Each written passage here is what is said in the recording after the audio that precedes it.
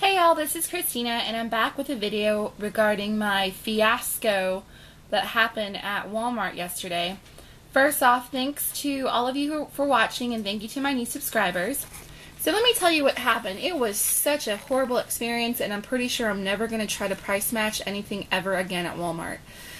So the Vireo One Touch IQ was on sale at Rite Aid for $19.99 up until yesterday. And I had a $30 manufacturer coupon per a diabetes care booklet from Walgreens that I had picked up. So my intent was to have them price match the Rite Aid price and then use the $30 coupon on top of that. There was also a $45 manufacturer coupon floating around the internet as well, but I only had the $30 coupon. So, yeah. I never have price matched before, so I brought their policy on price matching, and I brought their coupon policy, and I even went as far as to bring a printed out copy of Rite Aid's advertisement. Now, the printed out ad was not so great. You couldn't really, it wasn't very clear to see the price, but you could see the item, and you could still kind of make out the $19.99 on it. However, I really didn't even think I needed that because their policy says that they're not required, that the customer is not required to bring a copy of the ad in order for them to price match an item. So I thought I was doing myself a favor, that I was doing them a favor by actually bringing some sort of, printed out ad so they could see that this item was on sale. Anyway, so I get there and it is just a total mess.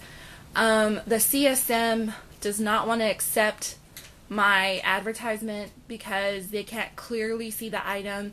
And I said, well, sir, I don't even really need to have an advertisement per your policy. It says it right here, showed him in black and white, that the customer is not required to bring the ad. Well, he wanted to verify because the price difference was so much. This item was on sale for $65 at Walmart and it was $19.99 at Rite Aid.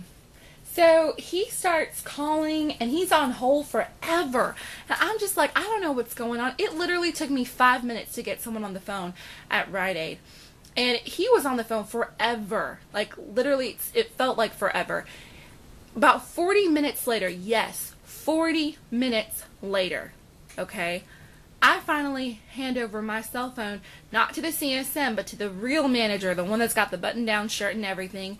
And he has the audacity to say, well, I need to call Rite Aid myself because for all I know, you just called up your friend to say that this is the price. And I said, excuse me? And so he talks to the gentleman from Rite Aid, and then he's like, well, can you verify the UPN number? And then he puts him on hold, and then clearly he realizes that this is really Rite Aid because they're playing music while he's on hold. And then long story short, after about 45 minutes, they finally price matched this item. And I'm telling you, I was at my wit's end at that point because, I brought an advertisement and the policy itself says that the advertisement isn't even required. They're like, the price is so different, so we can require that we verify the price. And I said, well, it doesn't say that in your policy. But anyway, so they finally price matched that. And I bought these other items, and I also bought a, is that Yokosuka? I can't remember what it's called, but the ramen noodles that were on sale. I just don't have it here because my boyfriend has since eaten it. So I got one of those because I had the 50-cent off coupon. I got these wipes right here that were 98 cents. I got 2 cans of spaghetti sauce as well.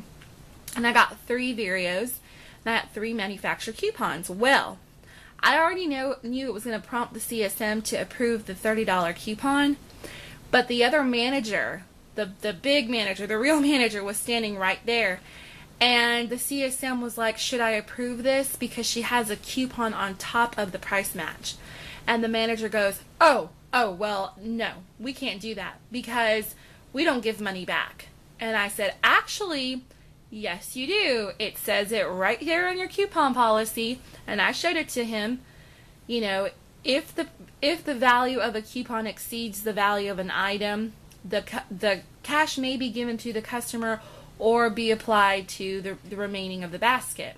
So at that point, he didn't really have anything to say. He was just like, well, did you buy other items? And I said, yes, I did. And he goes, go ahead and apply it to the basket. Well, of course, I knew that I had, not purchased as much items as I was going to have credit. I basically had $30 credit with those 3 Vireos right there. So let me just break it down for you. You can see that the wipes were 98 cents. The what is that called? Yokosuka was 78 cents, and then of course I had my 50-cent coupon. 98 cents for the wipes. My boyfriend got some Gold Bond that was $3.94. Then there's the 2 pasta sauces, and then the Vireo IQs that were matched at $19.99.